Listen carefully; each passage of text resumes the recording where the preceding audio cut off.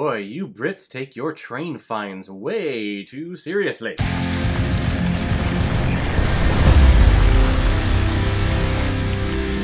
Demon, which will be released in the UK later on in 2021, but had premiered online at an Oscar-qualifying 31st Cinequest Film Festival at the end of March, and is directed by George Lewis Bartlett, who's making his feature film directorial debut, and is introducing Ryan Walker Edwards in his first feature role. And if this is his first feature role, I think he has a very fine future ahead of him. And I received this screener from Zerzett Song Film Company through gingernutsofhorror.com, which is a great website where you can go to check out a bunch of reviews and interviews of anything that is horror-related: books, films, TV shows. A lot of critics and reviewers collaborate with the creator, Jim McLeod, over there.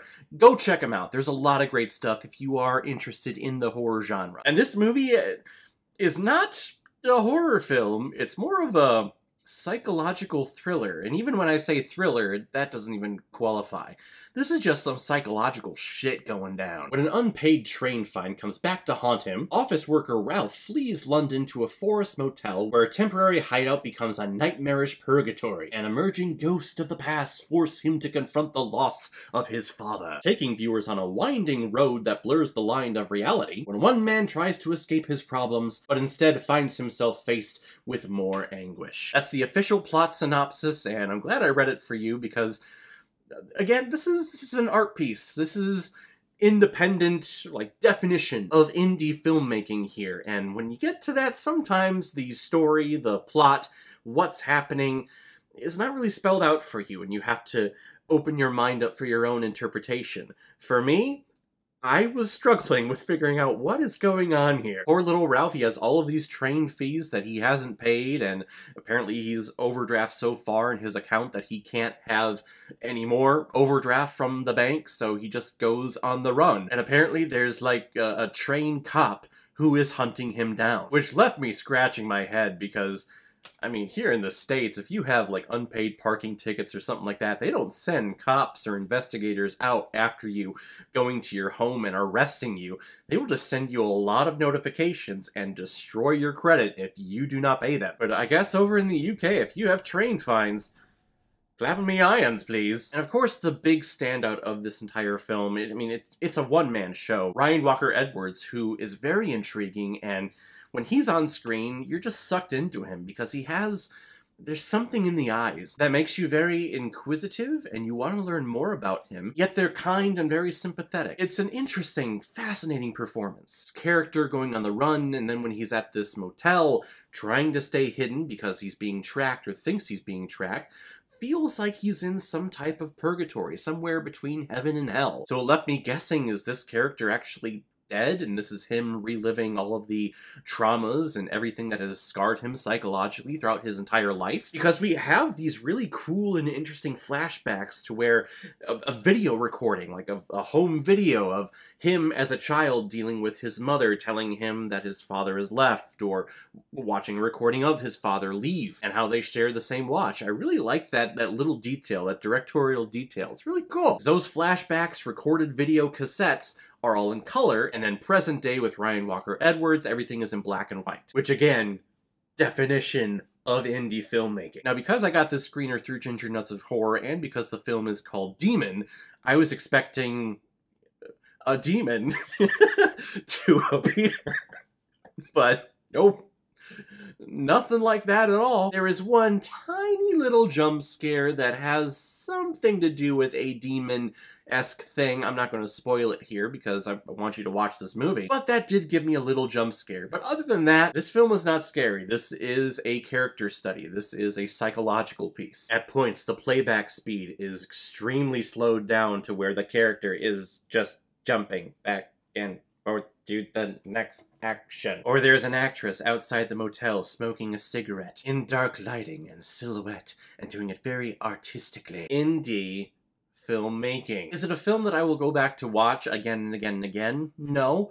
But it was a nice watch just kind of on a one-time viewing. It showcases the effect that parents have on their children. We see glimpses of passive-aggressive racism, and we see a character just in desperate need of someone giving him a break, and just constantly on the run, been on the run his entire life. Whether it's from the authorities, whether it's from his father, whether it's from his mother, or whether he's trying to run away from his best friend who's always been there for him. This character just has inner demons that he just needs to work through. Oh, it's the title. That's the thing. There was one moment in here, I have to call it out because I just picture the director shaking his head the entire time at what this actor did. The train investigator police person comes in, actually finds Ralph at the motel, comes in, and then he just quickly brings up the warrant or the bill that Ralph owns, and he's cheated out, so he's trying to show off his body. He's like a stage actor to the camera. Walker Edwards is over here, and he's standing pretty naturally. He's standing perpendicular to the camera.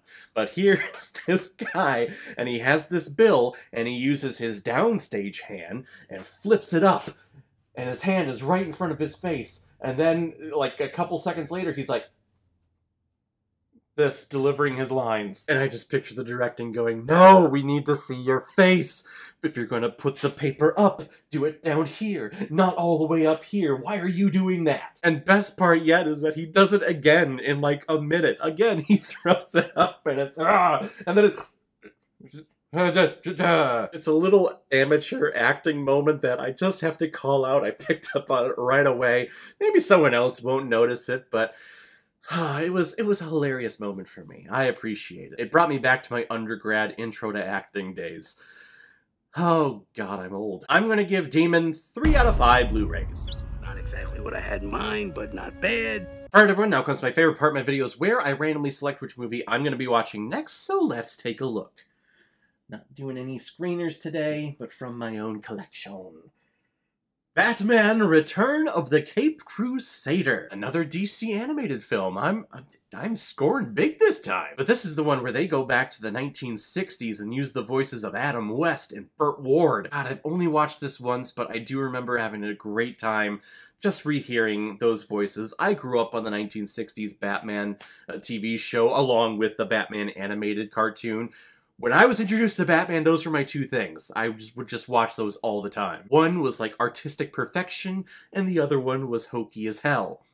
I'll let you figure out which one is which. But we'll check that one out next time. If any of you have recommendations of films that you want me to review on here, you can leave a recommendation below this video, or go to my Facebook page, my Instagram, or my Twitter, leave your recommendation there, and if I have access to it, I will watch, review it, and give you a shout on the channel. And if you want me to do your recommendation as quickly as I possibly can and bypass the whole random generator that I have here, you can make a PayPal donation on the main page of my YouTube channel. Any size donation will do, just attach your movie with the donation, and if I have access to it, I will watch it and publish my review of it as quickly as I possibly can. So everyone, usually at this point I say, have you seen Demon and what did you think about it? But this film's not even going to be released until later on this year, so when you do watch that, please let me know what you thought about it. And as always, if you like what you see here, if you like my take on movies, then hit the subscribe button and make sure you hit that bell. See you the next time I release my next movie review. So guys, I will see you next time with my review of Batman: The Return of the Caped Crusader. So in the meantime, be well, be good to each other, and go watch a movie.